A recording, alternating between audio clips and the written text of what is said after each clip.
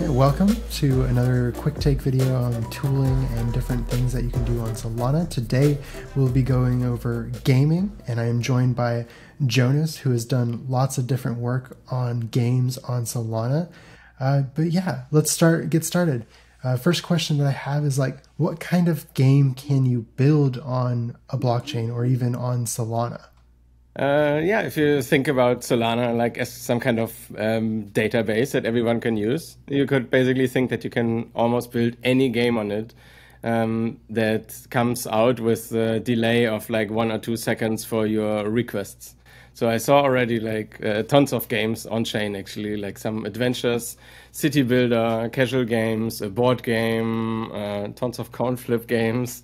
And so basically all of these things can be built on Solana, also on chain. What is a bit tricky maybe is if you have some asymmetrical game like poker, where you don't want the other side of the game to know your cards.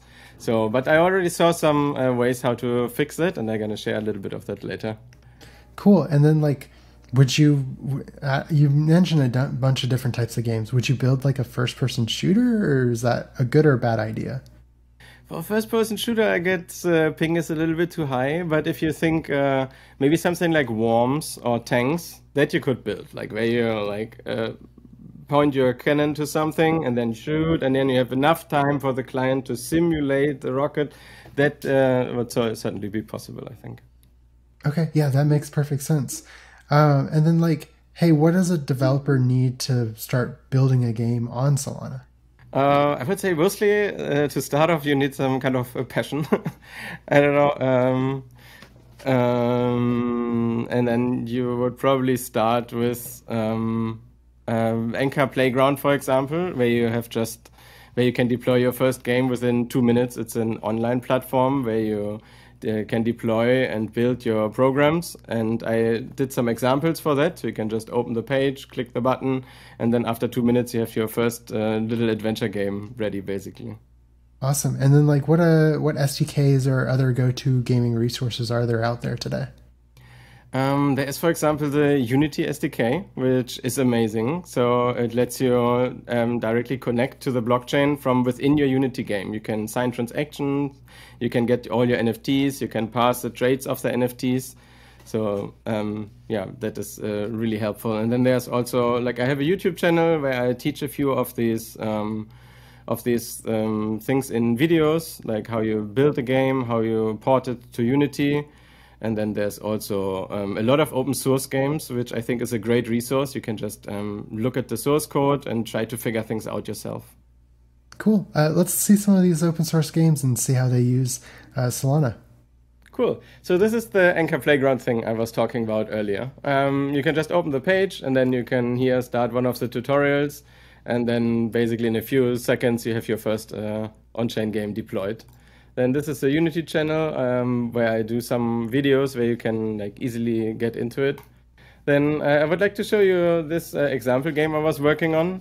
So how it works is you pick an NFT, and then you spawn this NFT on this map, and it's a multiplayer game. So there are currently 2 other players on this map. And I have this auto-approve wallet, which I can fill up with some SOL to pay for transaction costs. And then I can just do auto-approve transactions in the client. So here you can see how quick it is. So I can just move around like crazy. It's almost like a shooter speed, but not quite enough for a shooter. So if I kill these enemies here, then I can collect their soul. So is each movement on here an actual transaction on chain? Yes, you can see here in the middle next to the grid, you can see the status of the transaction. So now if I move to the left, you can see the first, as long as there's the question mark, it's getting the block hash. Then as long as the little rooster rotates, it's sending it out. And as soon as the question mark is there, it means it's done. The nice thing about this as well is that it's using a WebSocket connection directly to the account of the board.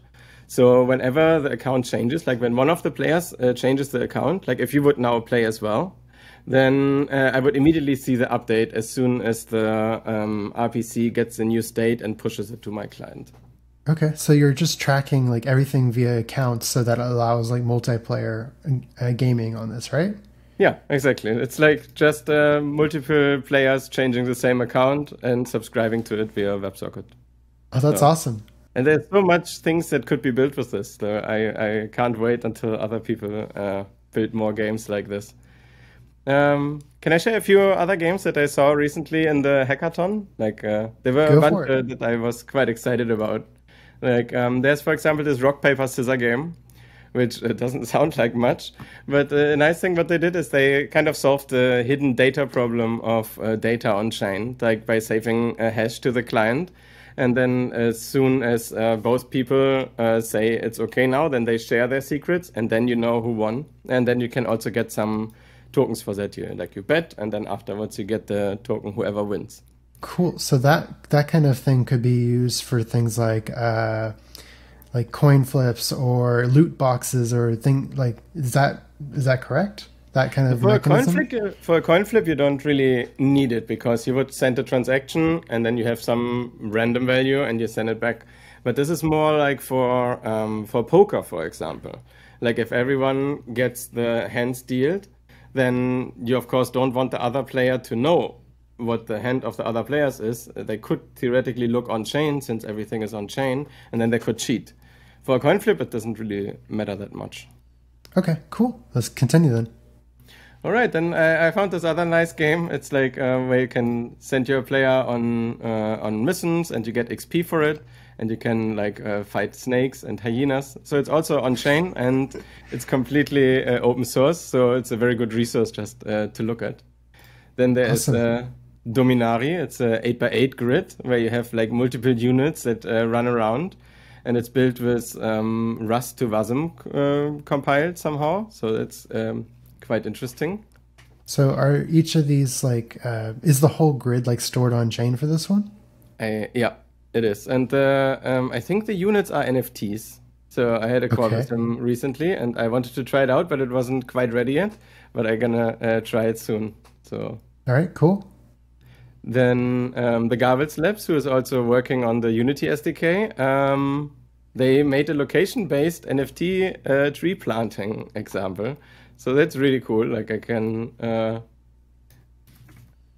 plant a tree here, and then it will be here, and it will bounce a while, and other people can also see it. And it's quite interesting how they did it. You should check it out in the Lamport DAO on their Twitter thread, how they did it.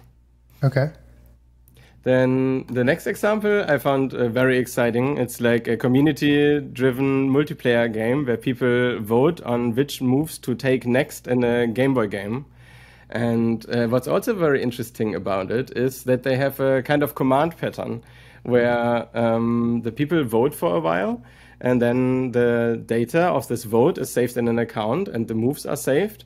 And this enables them to later replay the whole game. So later you can scroll through the whole game and pick the place that you like the most, and then mint this place as an NFT. So that was a very Oh, nice that's really idea, cool. and a nice idea how you can solve this. This would also, for this real-time game, probably be a good idea to have like a command pattern where you have like the different steps saved, and then also animations will be much easier to solve here, because currently it's just updating the state. So something you can do with that is like, hey, if you were playing a game of chess or something online, you could actually save specific moves, even like as NFTs, with using that same kind of pattern. So like if there's like a specific move set that becomes famous, it becomes like an NFT, and you can actually use it, and that would be really cool, I think. Exactly. The Queen Gambit against Jacob would be an epic NFT to have. Yeah. Yeah. Another nice thing I found was Kyle.sol. He's building an open source SDK for saving high scores on chain. So every game could theoretically create an account, create a season, and then save their high scores there. So that's very composable. So I really like the idea of doing that. And then the last one was just the Solana cookbook, because it helped me a lot in learning how to build games on Solana. All right, that's awesome. Yeah, so like and all of these are open source, and you can like use them as examples to make other games, correct? Yes. Exactly. This one is in Unity. This one is also on-chain. I think they also all have their IDLs downloadable. So it's very, very good. Awesome. So yeah, thank you for coming today and teaching us about how you can do gaming on Solana and how you can build and use Solana to like interact with your games. It's been great. Yeah, thank you so much for having me, and I'm excited to share more in the future. All right, so thank you for listening into this deep dive today on gaming. We will see you next time.